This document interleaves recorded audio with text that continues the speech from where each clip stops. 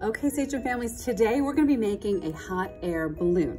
So you're gonna get 4 pieces in your pack. You're gonna get a cup and 2 chenille stems, and you're gonna have to use your own glue stick from home. First thing you're gonna do is take the balloons and you're gonna fold each of one of them in half, like so. Let's get as best you can, exactly in half. This is really stiff paper, so it might be a little hard, but I'm sure you'll get it. Okay, so each one in half. And you'll notice that 2 of them have hole punches. Those are to tie off the cup when we're done, so you have your basket dangling below the hot air balloon. And last one.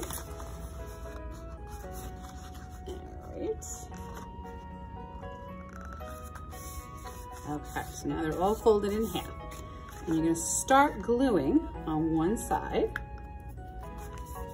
like so. And then you're gonna stick one piece like that. Okay, and you're gonna glue this one. And you're gonna build on top of each one. And another one.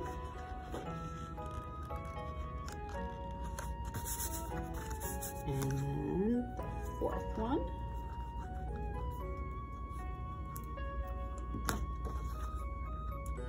So, okay, and now I'm gonna flip it over, do glue on this side, and on this side, and now we stick them together, and now you have, oops, it 3-dimensional. Okay, now you see the holes. You're gonna take the chenille stem and just kind of pop it through here, twist it down, and pop it through this one here, and tie it down. And then you're gonna take the cup, and this, and like so. And then if you have a piece of string at home, you can poke a little hole at the top and you can hang it from your ceiling. And there you have your 3D hot air balloon.